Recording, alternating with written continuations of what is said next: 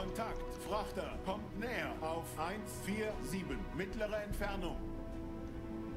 This is a step-by-step tutorial on how to fire torpedoes on the highest realism settings in Soylent Hunter 3. First of all, let's raise a periscope and see what's going on out on the surface. Got a few ships here. We're just in the tutorial mission.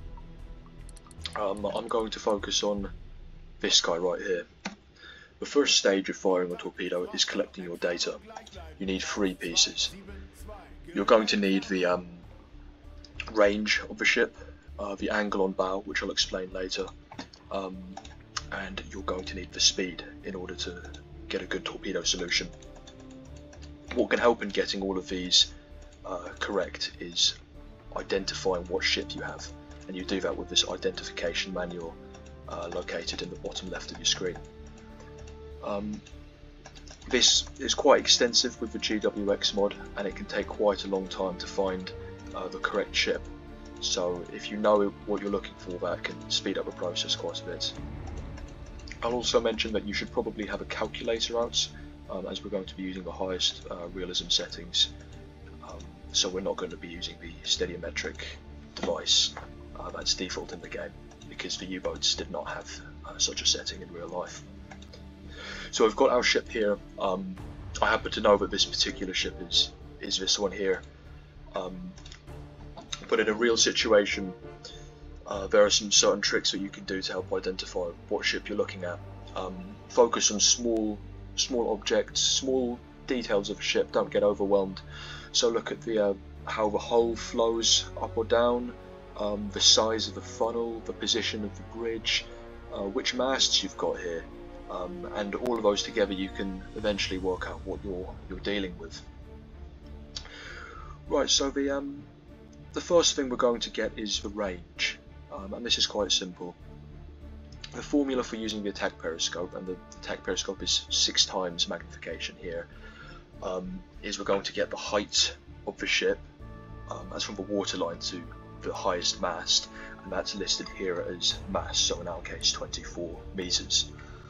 We're going to get that height, 24 meters, and we're going to divide that by the amount of ridicules on our periscope site here. So let's do that real quick. We've got 24, and I believe the highest point is the flag, so we just pop the middle point at the waterline, and that is roughly 4.5. And then we're going to multiply whatever that is by 0.22.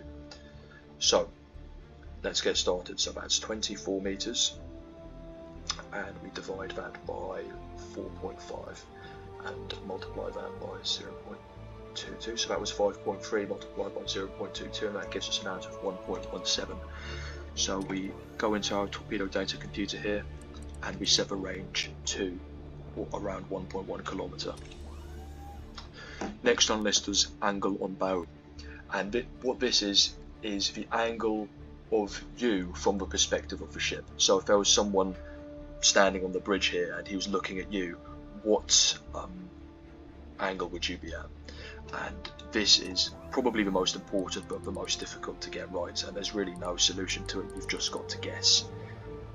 So I'm going to guess around 110, maybe 120. A good tip for this is looking at the different walls of the ship and seeing how they're kind of facing you. And now speed. So speed, we're going to use the attack disc up there. Well, I don't think it's actually called that, but our first step is actually recording some time. So just pop your scope on one end of the ship and start the stopwatch, and we're going to wait for it to get to the other end. But on the topic of angle on bow, it really is just a kind of practice thing. It's very difficult to get right. The best angle on bow position to attack from is of course 90 degrees, a full broadside shot, if you think of it kind of like hunting. But you've got to position yourself the right way to be able to do that.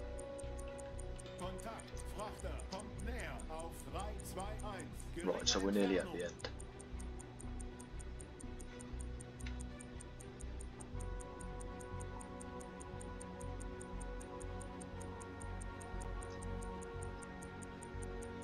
Now this technique for getting speed is just one of many. Sometimes it's best just to estimate, just use, especially if you're really close and there's not much time to lose, just estimate the speed and see what you get.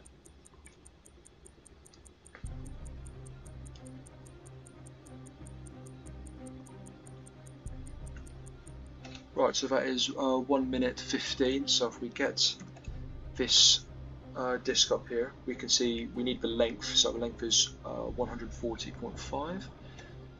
So we use this section up here, 140 there, and we had 1 minute 15, so that's 75 seconds.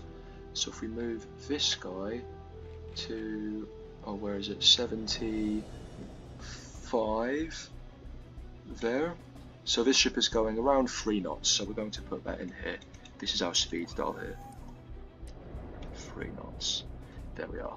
And I'm just going to make a slight adjustment to angle on bow, and at this stage I believe the ship is probably a bit closer, so we've got to adjust that.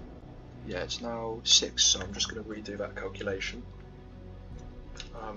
That's 24 divided by 6 times 0.22, so that's 4 times 0.22, which is 0.88.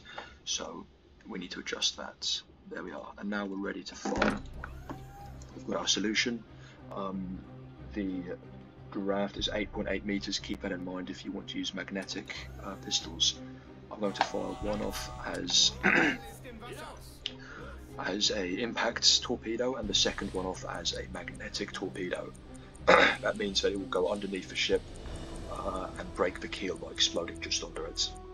So draft is 8.8. I'll put this at around 9 to 10, and we'll fire that off as well. Oh, I apologise, I'm a little bit ill at the moment.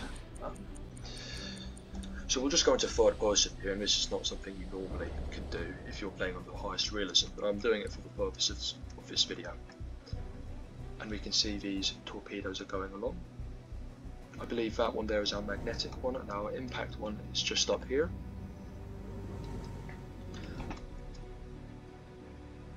And this looks like it's going to be a direct hit on the ship.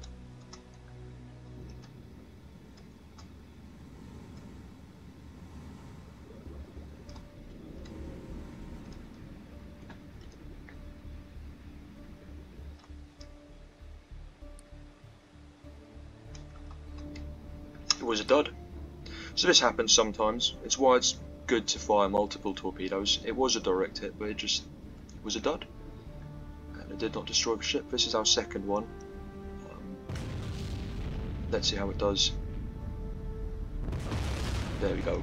Exploded just underneath the keel, and this ship is probably going to be going down soon. You can see gaping big hole at the bottom. Pretty bang on. Some things to consider in a tactical situation. Once you've fired your torpedoes, the ship might see it and change its course depending on what kind you use, if it has a bubble trail or not.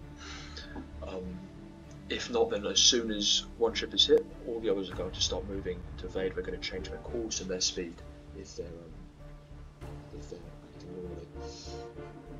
In such a situation where you're firing at multiple ships, it might be worth to fire one set of torpedoes off at one ship at a fast speed and one set at a different ship at a slow speed. You can see the speed here. So they hit roughly at the same time. You can't really get it exact, but they'll hit generally at the same time, and it won't give the ships time to react, basically. So this is a method of firing your torpedoes without using prior data from maps or anything like that. There are other ways to fire torpedoes, of course, but this is typically how you do it if you're in a position like this where you only have visual contacts.